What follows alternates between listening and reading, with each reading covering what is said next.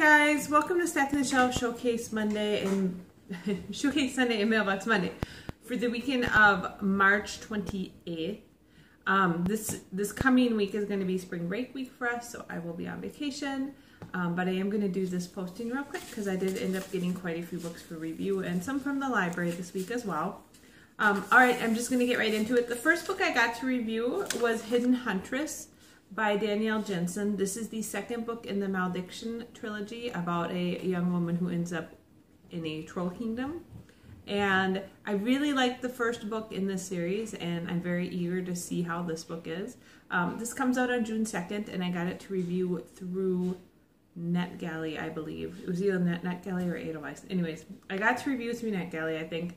And it's a young adult fantasy novel, and I really enjoyed the first one, so I'm eager to see how the second one is.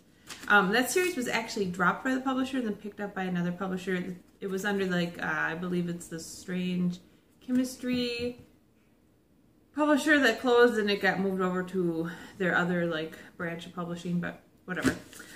Okay, moving on. Too much information. The next book I got for review is Killing Pretty by Richard Kadrey. This is the 7th book in the Sandman Slim series, which is a, hello, my other cat is helping. He's gonna knock the camera over. Yeah. This is the 7th book in the Sandman Slim series by Richard Kadrey. See, the cats totally just, like, distract me all the time. They always think I'm talking to them when I do these, but I'm not. I'm talking to you guys. And they just don't see anybody there, so they think I'm crazy. I don't know. Anyways, this is a very gritty, like, urban fantasy horror series about a man who's like half angel or whatever, Nephilim, who ends up, I don't know, going to hell a lot and ruling hell for a while, and they've just been really fun reads. I like them a lot. They have switched the covers of these books to kind of mimic, like, old campy movie posters, which kind of makes sense because the main character is very into old movies, and Richard Kadrey himself has a lot of obscure movie references throughout the books, so that kind of makes sense. I don't know that I'm a huge fan of it. It's kind of stark and, like, maybe too campy looking for me, but I'm excited to read it. I really have enjoyed pretty much every book in this series. This comes out the end of July, so on July 28th. I got 2 more books I received for review. The third one I received for review is The Shadow Revolution by Clay Griffith and Susan Griffith. These are the 2 authors of the Vampire Empire series, which was a very good kind of post-apocalyptic, steampunk, epic, fantasy-ish type of series. This series by them, this is the first book in a new series by them called the Crown and Key series. It's recommended for fans of the TV show Penny Dreadful, fans of Sherlock Holmes' work, and fans of the Iron Druid Chronicles by Kevin Hearn. So it's supposed to be kind of a Victorian, paranormal, urban fantasy sort of series, it sounds like. Maybe a little bit of steampunk in there as well. I'm very excited to see that because I really like the Vampire Empire series. So I'm really excited to see what they come up with next, and I love reading this, like, alternate history type of urban fantasy thing, so I think it's going to be something that I'm going to really enjoy. That comes out June 2nd, so in a couple months. The last book that I received for review comes out in May, and this is The Grace Keepers by Christy Logan. Oh, I should say, I got this one through Edelweiss to review, and I got this one through NetGalley. The last one I got to review through the Amazon Vine program, as I said, it comes out in May. It's The Grace Keepers.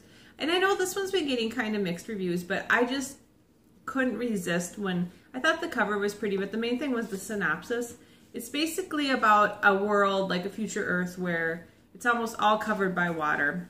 There aren't many people living on land, and it follows 2 characters. One is named Callanish. Okay. Callanish is the first one, and she's a girl whose job it is to bury dead people in the ocean, basically, and she tends their grave, and she lives alone on an island, and this is what she does.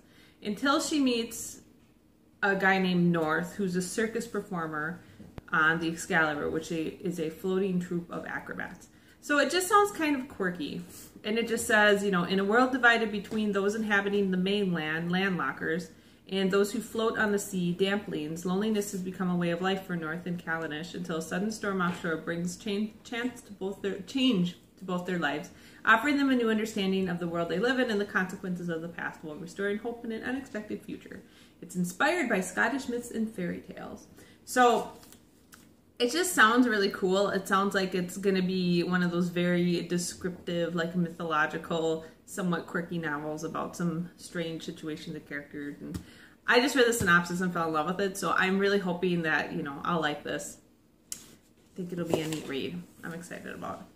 All right, then I did get 4 books from the library. One of these is totally unrelated to anything I would normally get. But I do science outreach at my work, so I'm volunteering to go talk to an auditorium of high schoolers about engineering. Yeah, that's going to be fun, right? But one thing I'm going to do is if they're not listening, I'm going to threaten them with bad science jokes. So I had to get a book of bad science jokes, the Science Zone. And some of these are pretty bad. Like, what did the slime say to the mold when they saw each other after a long time? You gruesome since I last saw you. Yeah, pretty bad. There's some better ones in here. But I'm going to make them randomly pick page numbers and tell them bad jokes, especially if their attention is waning. So hopefully that'll work out well and be kind of fun.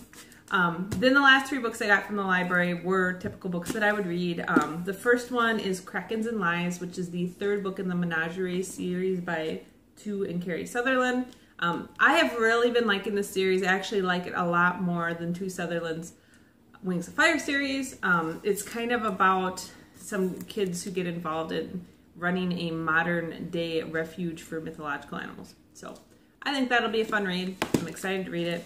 The 3rd book I got from the library is The Boy Who Lost Fairyland. And normally I just buy these because I really love Catherynne Valente's writing style, but the last one in the series I was kind of like, these aren't as good as they were when they started, so I'm still excited to read this and see if maybe improve. I always love the drawings in the beginning of these. They're really fantastic. This just came out this month, so February is kind of a big month for me. I get a lot of books. Well, I'm reading a lot of series that have books that come out in the month of February. I'm having a lot of trouble speaking. I don't know why. So the last book I got from the library and the last book I got this week is Death Marked by Leah Cypess. I always want to say Cypress. Leah Cypess. C-Y-P-E-S-S. There's no R in there. Leah Cypess. I think that's how you'd say it. Anyways, this is the sequel to Death Sworn, and the first book was a young adult. It's a young adult fantasy series, and it's about like a girl who gets sent to train with this group of assassins, and you know, this is the second book of that. Ends up it's a duology, so this book does wrap up that series as well. So I'm just reading a whole bunch of books that like wrap up the series for, you know, the series.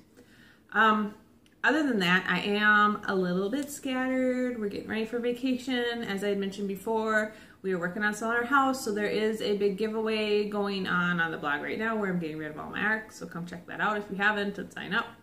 I didn't even list them all out. I just took a picture of the giant stack of books. There's like 30 of them, so yay. And we're trying to like finalize stuff on our new house and floor plans and all that, and we're trying to get done before we go on vacation, so I'm kind of all over the place right now, and you guys probably know how that is. Everybody's lives get a little bit crazy, right? So yeah, fun stuff. Other than that, I hope there will not be a posting next week because I will be gone. I hope you guys get lots of great books, and if you are having spring break or have had spring break or whatever, if your kids have spring break, I hope that you have a good time and get to spend some time with your family and relax a little bit. I know I'm really looking forward to going just somewhere else and having a change of scenery for a week, so I think that'll be a good time. Not to mention we're going to do like some hiking and like ice caves and lava tubes, and just I'm going to get to see some stuff I've never seen before, so I'm very excited about that. And we've had awful weather here, and so we had like a couple days of 70, and it's been awful. We got snow twice this week. Yes, snow, and it's almost April, and we're really sick of it. It's not snow that sticks around and melts right away, but it's still kind of depressing when you wake up and there's snow on the ground and you're like, I want to go ride my bike outside, and there's like snow everywhere. That sucks. All right, I'm done babbling. You guys have a great week, and I will talk to you later. As you can see, the sun just came out, so maybe we're actually going to warm up at some point. That would be fantastic. All right, talk to you guys later, week after next. Have fun. Bye.